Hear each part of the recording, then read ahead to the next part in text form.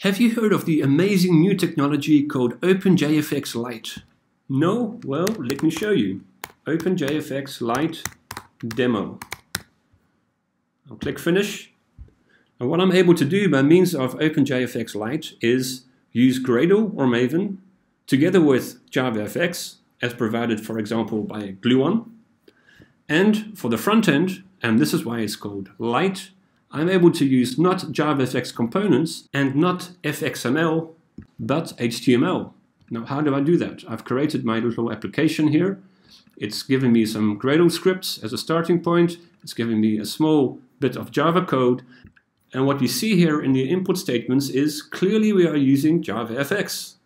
But what are we using from JavaFX? We are simply using the binding feature of JavaFX. That enables us, thanks to OpenJFX Lite, to bind our Java code to our front end.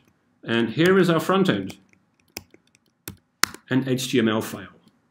Take a look in the Java code again, and you can see here that there are references to properties, num2dos and add2do, for example, whereas in the HTML, we can see that those references are being used. Those properties that are defined by means of JavaFX, we can refer to inside of our HTML. So here is to-dos, and here you can see num2dos, which, thanks to OpenJFX Lite, are references to our JavaFX code. Now let's start a debug session. So I set a breakpoint, I right-click and I choose Debug.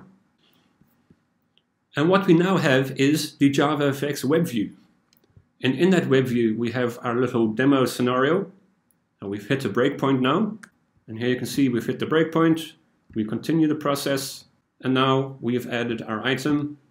And we'll add another task.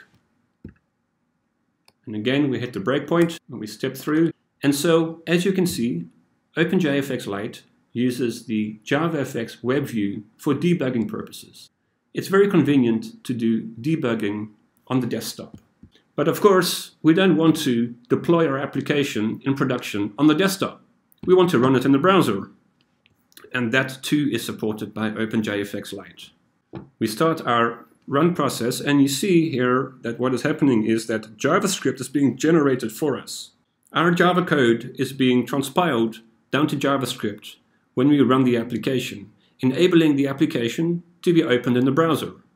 We will have Java on the back end, and we will have JavaScript created for us by OpenJFX Lite. And here we have the application in the browser, exactly as we had it before in the web view, working exactly in the same way. But the wonderful thing is, back in our code, let's make a small change, for example, here. And we'll make this to uppercase. Now, when we run the application and we do our add over here, you can see that the text has gone to uppercase. Now, why has it gone to uppercase? Well, thanks to Java. We are using Java in the browser, thanks to OpenJFX Lite.